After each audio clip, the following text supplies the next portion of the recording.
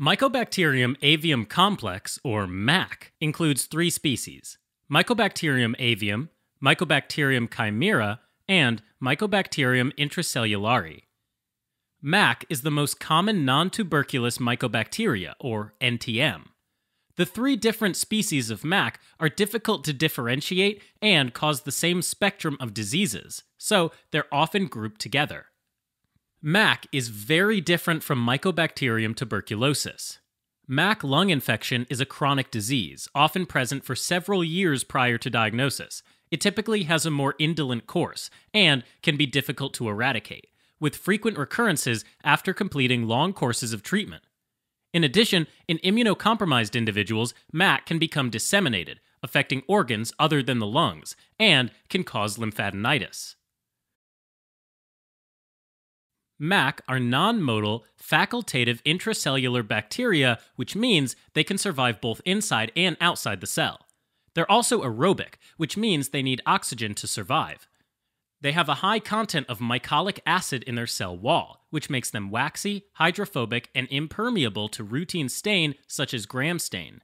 So, they need special staining methods to be visualized, such as Ziehl-Neelsen staining, which is able to penetrate the waxy mycobacterial cell wall. So, the stain binds to the mycolic acid in the mycobacterial cell wall, and, after staining, an acidic decolorizing solution is applied which removes the red dye from the background cells, tissue fibers, and any organisms in the smear except mycobacteria, which retain the dye. And this is why they're called acid-fast, and they appear bright red on a blue background.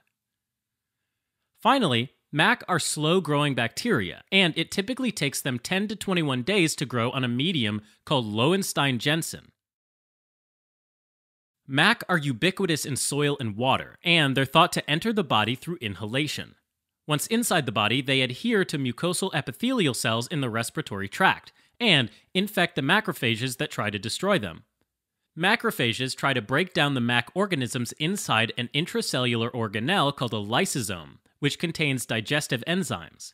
However, MAC has unique antigenic lipids called glycopeptolipids, or GLP, which are found on the surface of the cell.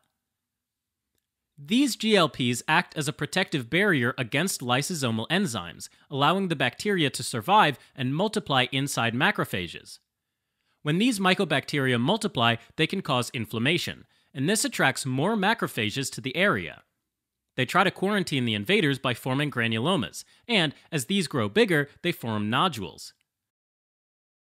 Eventually, this leads to nodular bronchiectasis, and the inflammation causes damage to the bronchi, which become scarred and dilated. The damaged bronchi have diminished mucociliary activity as well as decreased local immune function, and thereby lose their ability to move foreign material out of the lungs. So, mucus can collect in these dilated areas, making it the perfect environment for bacterial growth.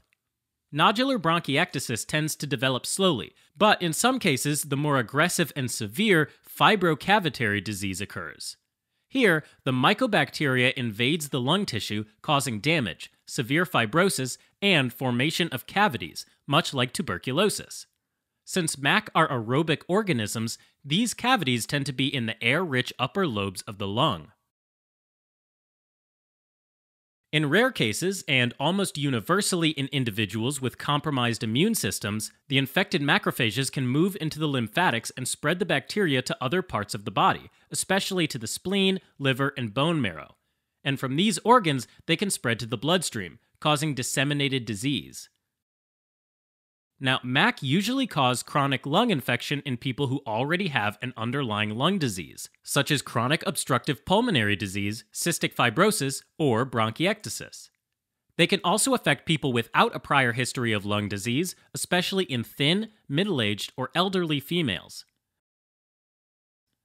People who are immunocompromised, like those with AIDS, who have a CD4 cell count below 50 cells per microliter, are more likely to develop disseminated infection.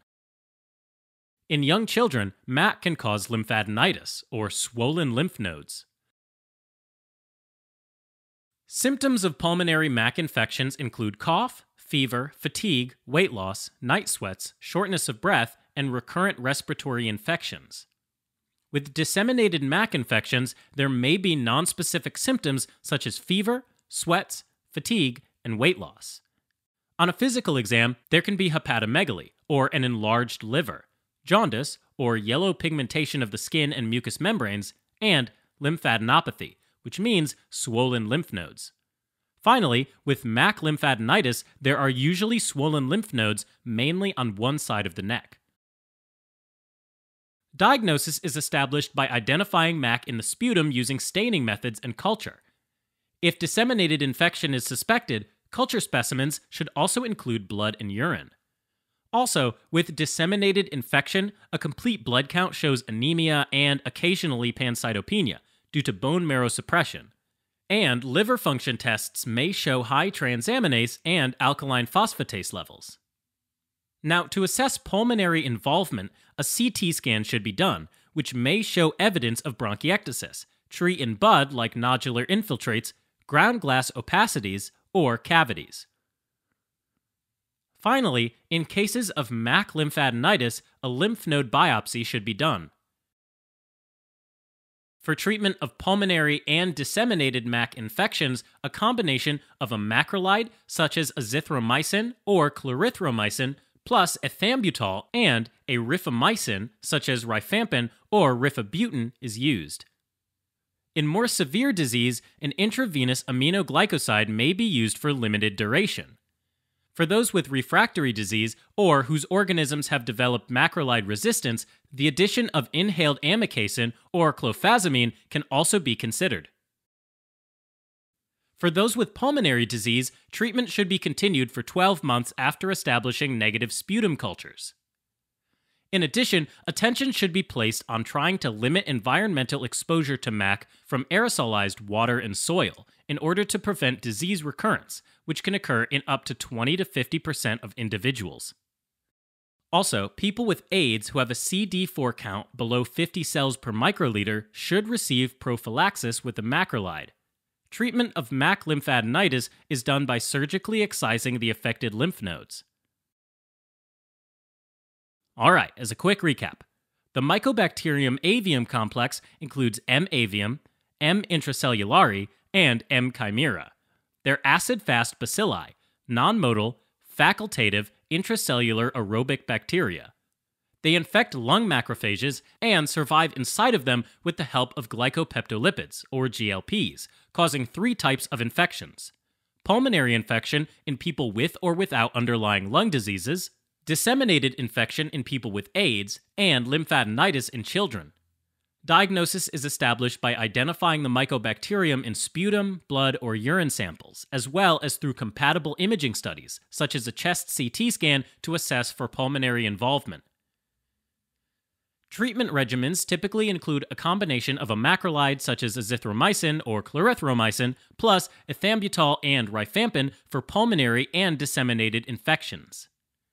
In MAC lymphadenitis, the affected lymph nodes are surgically excised.